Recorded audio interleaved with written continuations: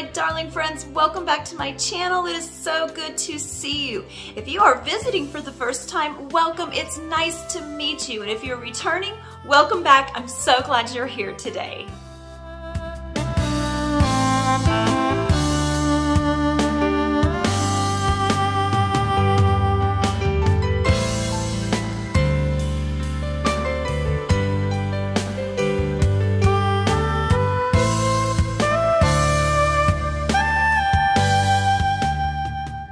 We are going to be working on some really cute recycled or upcycled tin can projects. So if y'all have a whole bunch of tin cans in your recycle bin, don't toss them because you're going to need them for today's projects. We are going to be turning our upcycled tin cans today into some darling little tin can pockets. And I'm very excited about this project because it's one of those that works up so easily. You can do it in a day and it's gonna be so fun. And I also love that with this particular project, we can be as creative as we want to and just let our creativity flow and shine. So without further ado, let's get started on our projects for today. I love it when we can use upcycled products to turn into cute, crafty projects. I have been wanting to make these tin can pockets for quite some time, so I'm very excited that we get to do this together today. So go get all your tin cans out of your recycle bin and let's create some fun tin can pockets. So we'll just start by cleaning all of our cans and then making sure both top and bottom have been removed so that we can easily smash them into our pockets. Next, we will take them out into the shop, and if you have a vise, this is by far the easiest way to do this. It can be done by hand though. If you don't have a vise, I will show you how to do this in just a couple minutes with a pair of pliers. So I stick my tin can in the vise about 1/8 of the way down, maybe 1/4 of the way down actually, and then I just start tightening the vise up around it and it smashes the bottom half of the can and makes this really cute pocket. So here's what I did wrong on the very first one. Right out of the gate, I made a mistake. I did not line up that back seam to the very back of my can. So on this one here, I'm going to make sure that that seam is in the back rather than on the side of my tin can.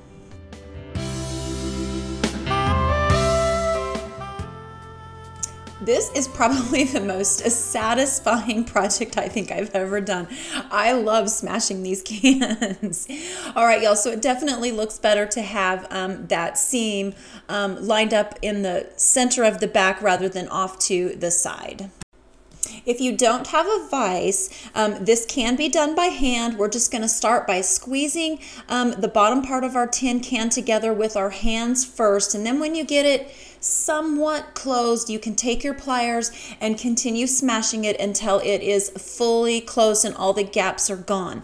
I will tell you though that using the pliers, you don't get as clean of a seam as you do when using the vise. And so it does leave a little bit of crinkling and wrinkling on the bottom of this, but I think I've got a fun way that we can cover that up.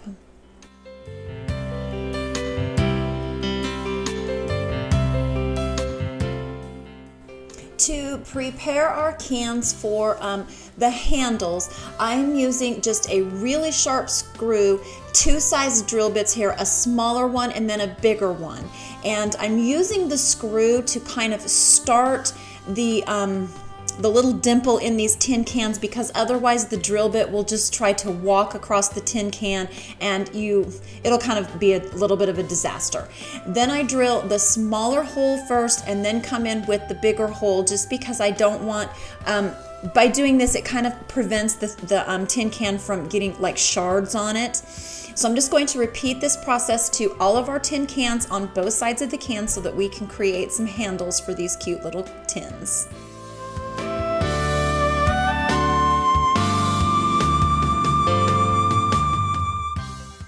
Now that we've prepared all of our tins with our handle holes, it's time to take them back in the studio and start painting them.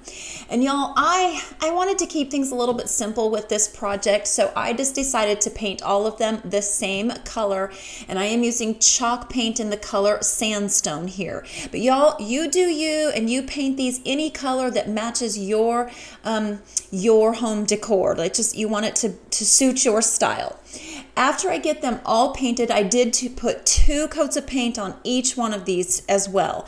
And after I get them painted, I decided to seal them with some clear antiquing wax. And actually, no, I'm sorry, this is not clear. I used white antiquing wax to seal them because I thought that white would just give a little extra depth and dimension, especially down in all the little grooves. And it is hard to see it on camera, but it did kind of enhance it a little bit. You can sort of see it here. The bottom one is the one I've sealed and the top one is unsealed. And I definitely like the way it looks with the wax on top.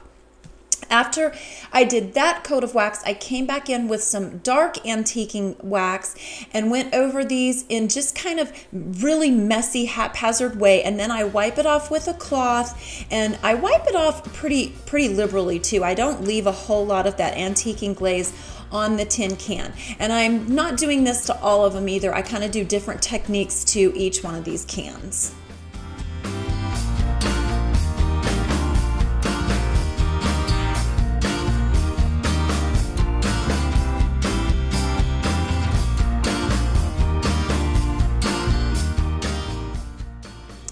Like just that subtle hint of that antiquing glaze, and I like how it is a little bit darker down in the grooves. It looks kind of cool.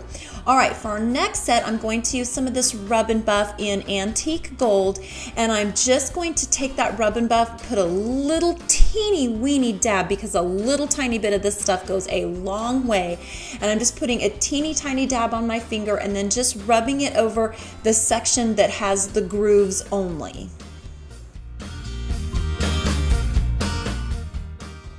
I really love how this one turned out. I love how that antique gold just kind of gave it a little bit of shine and added some depth and dimension to our tin can. All right, for this set, I'm just going to come in with a very dry brush using some antiquing glaze and just kind of go over all of the edges and then dab a little bit inside the grooved areas as well.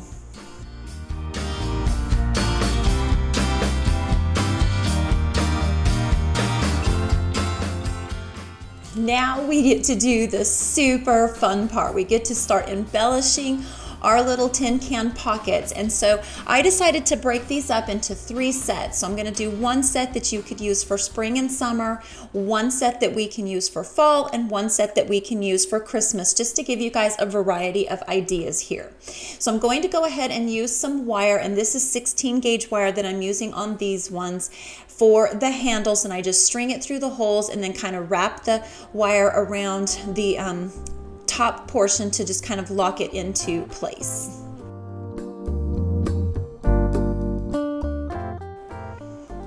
After I get it wrapped, I do cut off any excess wire and then come in with my flat pliers here and just press down any points of wire that might be sharp and pokey, because we don't want to stab ourselves with them. And then I just fiddle with it a little bit to shape it to my desired shape. So I'm going to repeat that exact same process to our larger tin pocket here.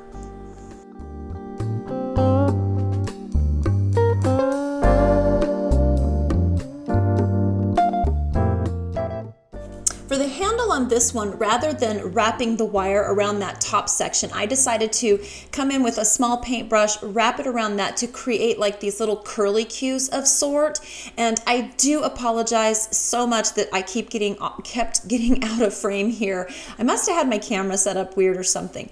Anyway, so this is what the cute little curly cues look like, and I really think I like this particular style so much better than the wrap that we did on the smaller pocket. All right, now I'm going to go ahead and hot glue my floral foam into place. And y'all, sometimes this works and sometimes it doesn't. Sometimes the hot glue just melts the floral foam, but if you let it set up and cool, it will kind of hold into place. But I do think it's important to try to glue that into place, because it prevents your floral foam from falling out after we get all of our florals in it. Then I'm just going to take a variety of flowers that I had. I have gotten these, collected these from many places, Michael's, Hobby Lobby. Some of them even came from Dollar Tree. And I cut them all apart from the big stem that they came in, and then I just start filling this little pocket until I feel like it's really nice and full.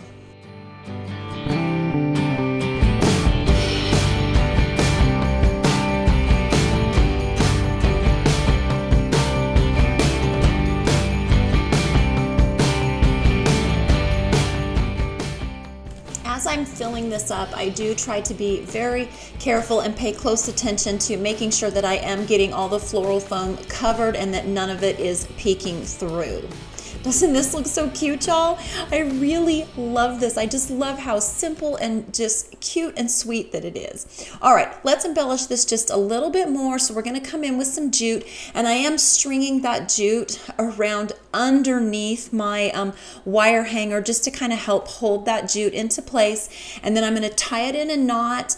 And at first I tied it in a knot and then a bow, but I didn't like the way the bow was sitting on top of it. It looked kind of bulky. So I just tied this in a knot, cut off my excess string, and then make a separate bow to glue on top of this.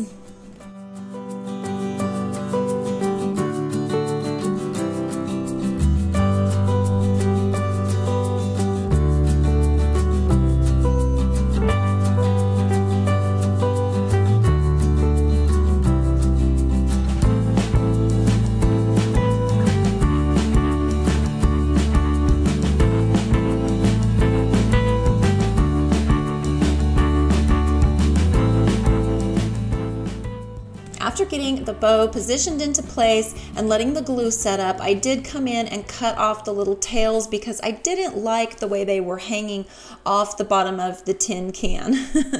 And oh gosh, isn't it just so sweet, y'all? I really think this is darling. All right, let's move on to embellishing our larger one. And I am just going to make this one a lot fuller than I did the first one. I think we'll go a little bit more intricate than we did our cute little miniature simple one. So I start by just adding in some fern. This is going to be the base layer here. So I kind of add that fern all the way around 3 sides of the back. Make sure it's tucked into place really, really well. And then I will continue layering in just all kinds of greenery and florals.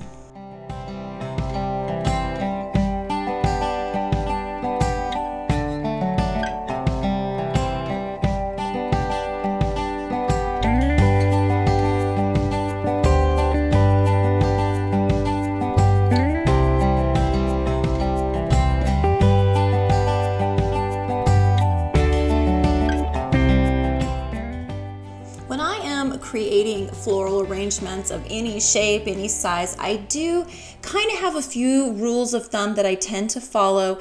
I always start with my base layer, and that's usually a layer of like danglies or really tall stems, and I try to keep the tall stems in the back. And like I've done here, I layered in the base layer with our fern leaves and then put some taller stems in front of those fern leaves, but kept them behind the handle, if that makes sense. And then in front of the handle, I just start layering in some smaller pieces, just using greenery and some really simple flower petals.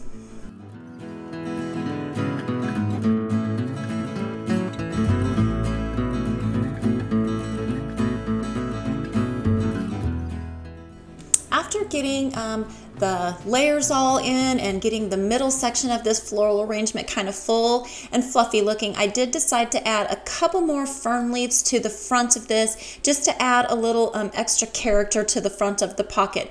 And I had a hard time getting these to stay into place. They didn't want to poke into that floral foam very well, so I decided to just go ahead and hot glue these ones down.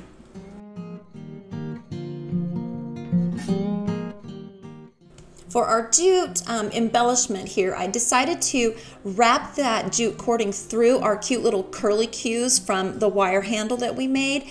And that first one went through with no problem, but the second side was a little tighter, and so I just used a needle to string it through. And then to finish this off, I'm going to do the same thing, tie this jute into a tight knot and then add a cute little jute bow to the top of it.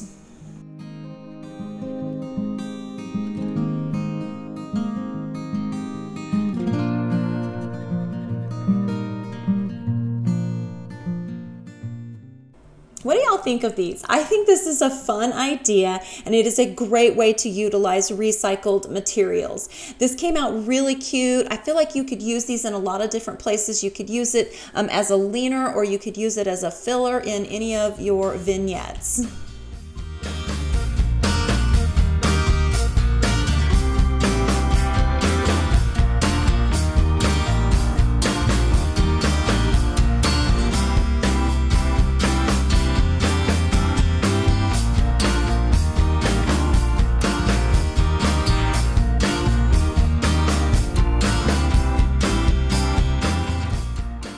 I am very excited to do these ones for fall because fall is one of my favorite seasons.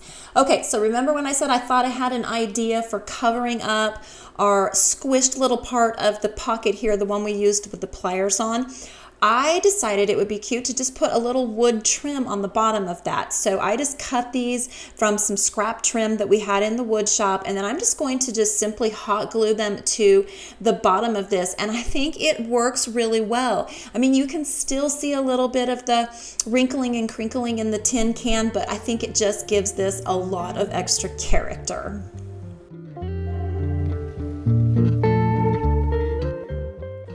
You could also put some ribbon across the bottom of this to cover up some of the seams, or just some fabric. Just get creative with it. I think there's a lot of different ways you could cover up that bottom seam if it's not as smooth as as what we get with the vise.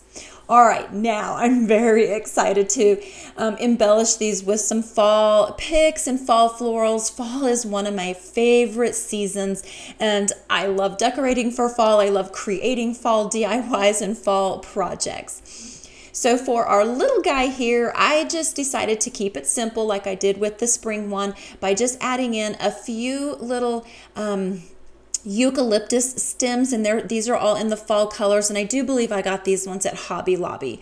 And then I'm just going to come in with some pine cones and some acorns and just kind of fill it up until I feel like it all looks symmetrical and full.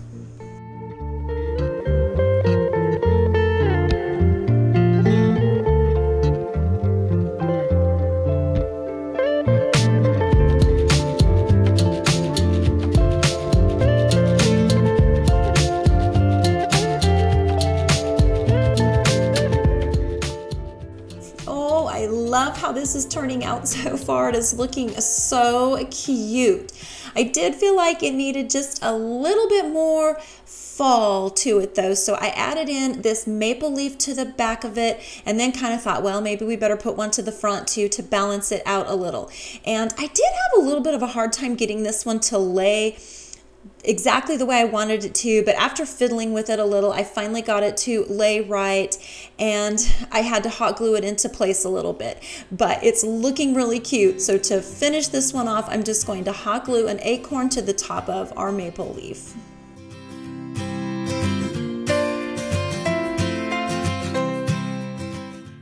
I am so happy with how this cute little guy turned out. I really love it. He is just so fun. All right, let's get to work on our big pocket now. And for this one, I'm going to use a lot of mini sunflowers. And I got these sunflower picks at Michael's last year. I'm pretty sure they're going to have them again this year. The last time I was there, they were just starting to put their fall things out, so I didn't really get to, get a good look at things, but hopefully they have them again this year because these are really neat stems. So I'm going to go ahead and just fill this whole thing on the outer perimeter with these fun mini sunflowers.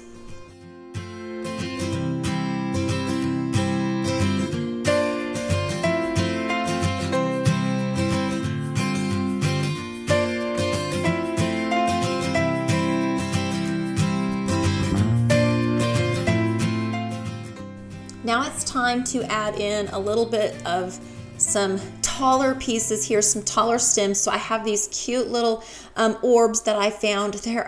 they're kind of fuzzy, and I just think they're so cute, and I love the greenery on the end of them. And actually, I found these at Dollar Tree last year. I don't know if they have them again this year, but I bought a bunch of them last year because I thought they were so cute and I knew they would go really fast. All right, so now we need to add in a couple of our maple leaves. So I'm just going to glue some around the back and the front that just will kind of hang down over the tin pocket.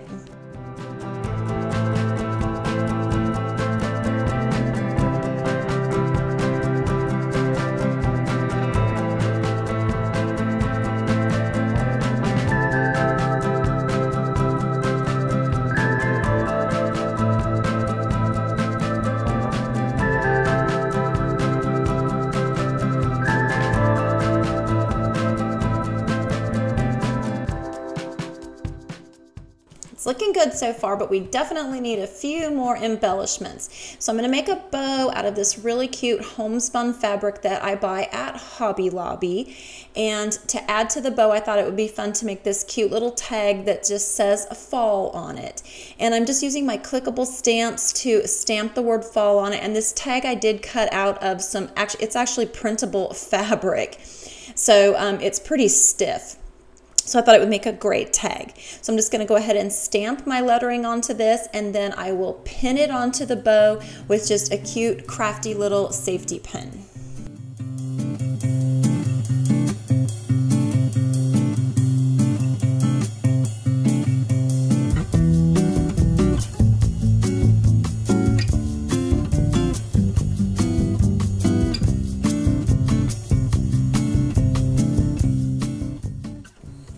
Go ahead and hot glue this bow right onto the side of our tin. I decided I didn't want this to be completely centered. I thought it would look a little bit cute more off to the side. After that hot glue has set up, I do come in and trim the little tail ends of our bow. And y'all, what do we think? I think this is really cute. This is probably my favorite one so far. I don't know. I just love fall. I love all things fall. So I really love how these turned out.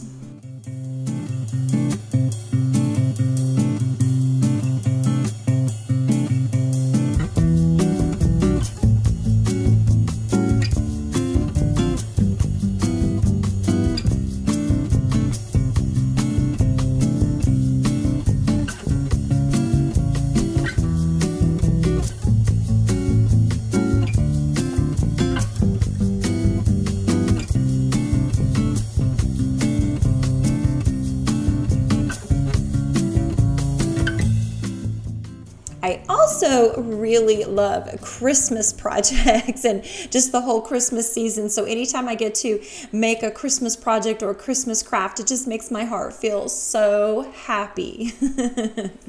All right, for this particular handle on this little guy, I decided instead of doing just the plain old wire that it would be kind of fun to embellish this one with some beads. So I connected one side first and got it held securely into place, and then I will just start stringing it with all these teeny tiny little wooden beads. And I do believe I got these on Amazon, and I will try to have them linked below in the description box for y'all.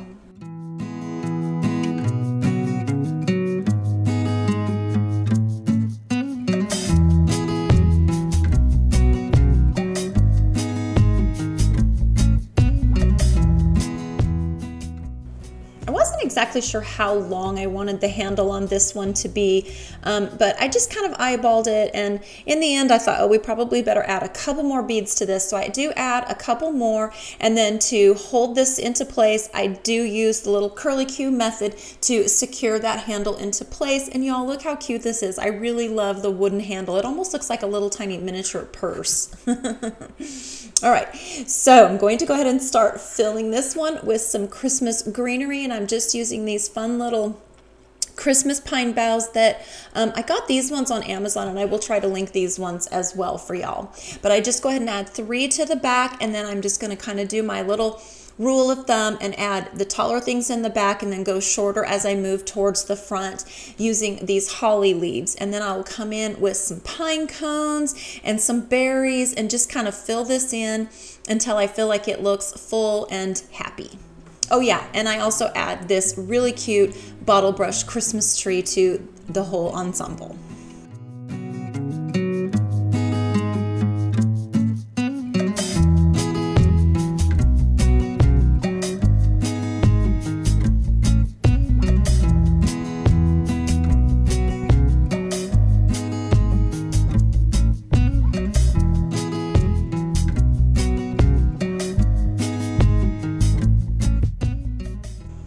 To complete this little guy, I decided we needed a bow on the front, so I'm just adding some of this green homespun. It's the same as the fall one, only in the color green, and I do get this at Hobby Lobby. Then I strung a bell onto it and then just tied the little bow across the top of the bell, fluffed up the bow a little bit. Then I'm going to hot glue it into place and trim up the tail ends.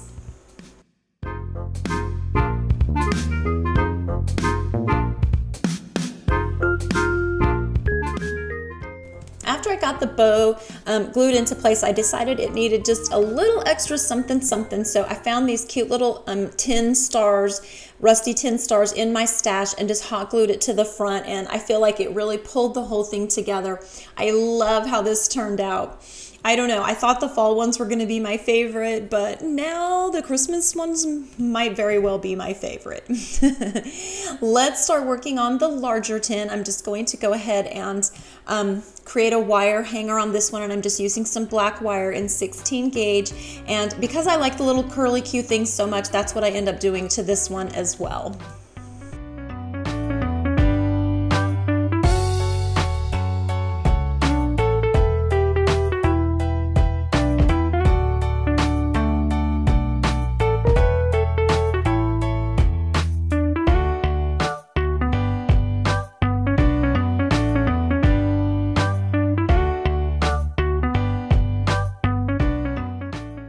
After I get the little curly cues made, I do kind of squish it into place a little bit to give that hanger a good lockdown, and then I squeeze in any of the pokey out wires with my flat pliers just so that nobody gets poked or scratched by it.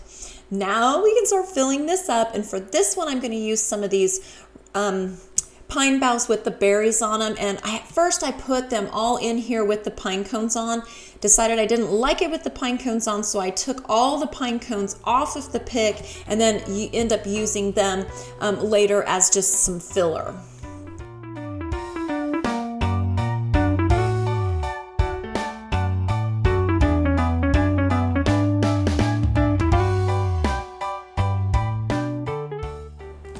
We needed just a little extra height in the back, so I did come in with these extra pine boughs that are just a little bit taller, and I do really feel like that helped put some height in the back and give it a little bit of an extra, that fun dimensional layered look to it. And then in the front I come in with these really short, smaller pine boughs, kind of fill that in a few little layers there until it gets kind of fluffy. And then I'm going to add in this fun wire brush Christmas tree. I have a bunch of these little mini ones, and I think I got these on Amazon, so I will also try to have those linked for you as well. And at first I was going to try to put that in there with a little round base on it, and it just wouldn't go, so I pulled the round base off and then hot glued it into place. And now I'm just going to come in and start hot gluing all of our pine cones in until it just looks full and fluffy.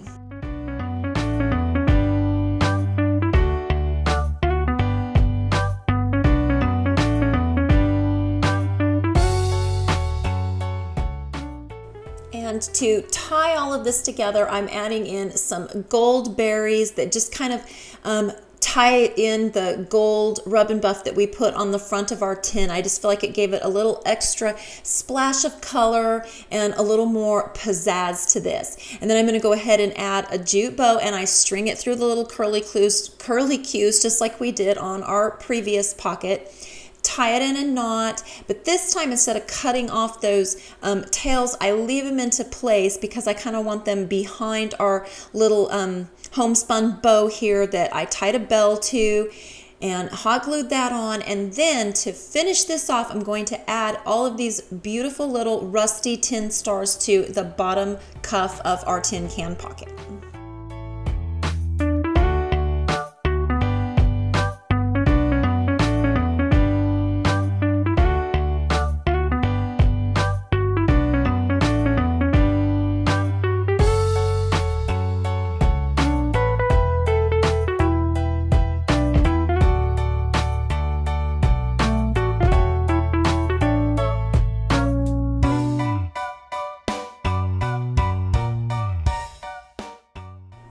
I just love this one, and I can't decide which one's my favorite now because I really love the fall ones too, but I don't know, there's just something about this one that just calls my name. I really love this one. What do y'all think?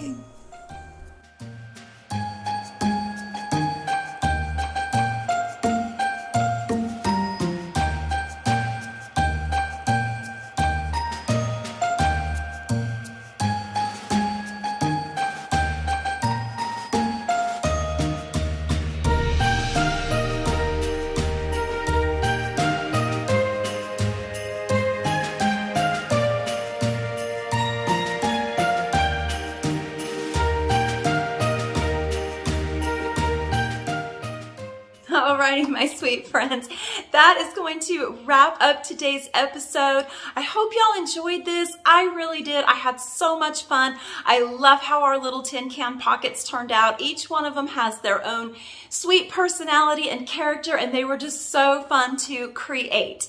I would love to hear what you guys' thoughts are down in the comments below, and if this is a project that you think you will enjoy trying for yourself.